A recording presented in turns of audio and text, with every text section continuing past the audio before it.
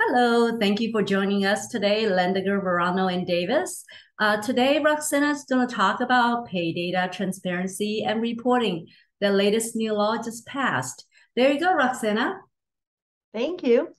On September 27, 2022, Governor Newsom signed another groundbreaking pay transparency law, SB 1162, into law.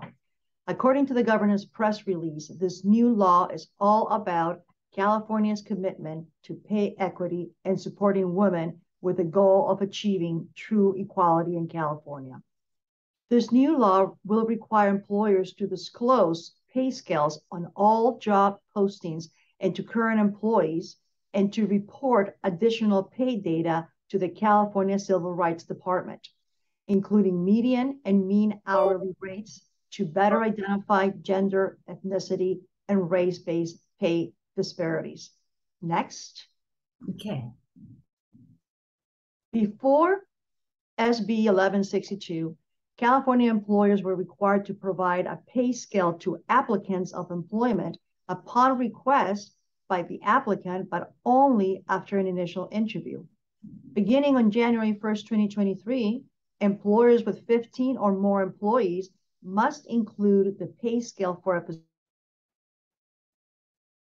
including job postings posted by third parties.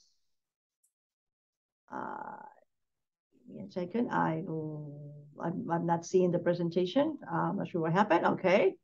Sorry about that. Okay. Including posted by third parties on behalf of employers. Beginning January 1st, 2023, California employers must also provide current employees with the pay scale for the employee's current position upon request by that employee. Employers are also required to maintain records of the specific job titles and wage rate history throughout the employee's employment, plus 3 years after the employment ends. Next. SB 1162 also expands the pay data reporting obligation for employers. Before SB 1162, employers with 100 or more employees had to submit yearly reports, which included only the number of employees at each establishment by race, ethnicity, and sex within each established job category. For example, professionals, technicians, laborers, etc. Next. However, starting on January 1st, 2023, employers with 100 or more employees will also have to report the median and mean hourly rate for each job position, broken down by race, ethnicity, and sex for both traditional employees and those hired through labor contractors. Specifically, employers will have to submit a separate pay data report for each employee hired through labor contractors, meaning staffing agencies, and disclose the ownership names of all labor contractors used to supply employees. Next. And there is SB 1162.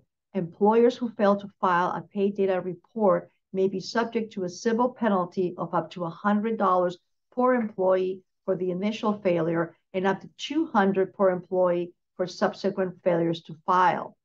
The first report is due by May 10, 2023, and thereafter, reports will be due on the second Wednesday in May. That's a wrap. Wow, thank you so much, Roxana, and thank you all for joining us today to listen and learn the latest, newest. And if you have any questions, please give Roxana a call. She's at this number here, extension 122, or send her an email. Again, don't forget to subscribe to our YouTube channel and stay informed. Take care and have a wonderful day.